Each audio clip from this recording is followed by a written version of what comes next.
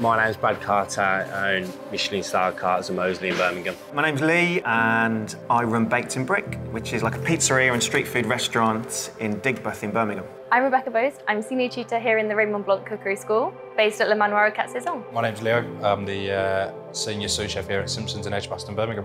So I first came here when I was 16 years old from UCB and got given a work experience and never looked back since.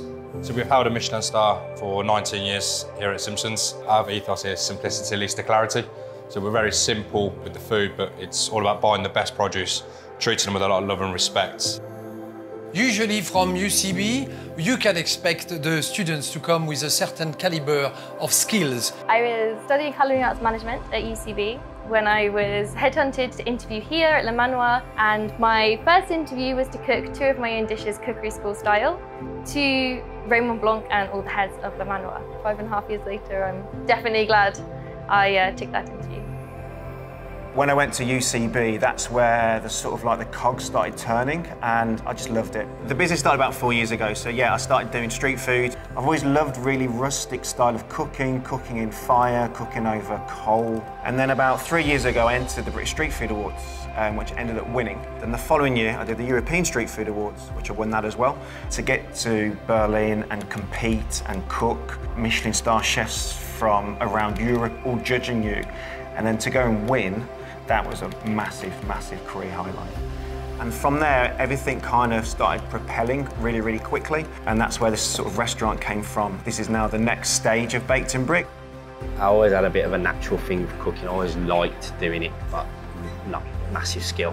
Got to UCB, I stuck to it, loved it. It's the only course I've ever got into, stuck to and finished. The restaurant is 99% British ingredients. We decided in 2014 to go to a set menu, and then Good Food Guide came along and we won Restaurant of the Year in the whole country. The year later we got a Michelin star, so that changes everything. When that happened to us, took a bit of believing. Cooking at this level opens your eyes to a lot of things. You could progress and go after a 2-star, 3-star level, and again, become your own person and get your own Michelin stars one day if you wanted to.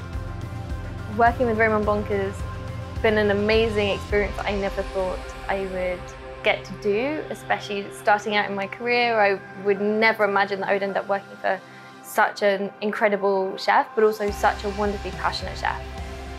To get opportunities to do so many different other stuff. Managed to cook for Danny Willett, who's a Masters champion at golf. Did a food programme a couple of years ago and did a bit of touring with them and kind of cooked in places where I never thought I'd cook before. And I think my favourite had to be BBC 2's Le Chef's Protégé, where I got to work with Michel Jr. So I did a TV programme once with Gordon Ramsay and Marcus Waring, cooked for the Princess Royal. That was a massive, massive highlight.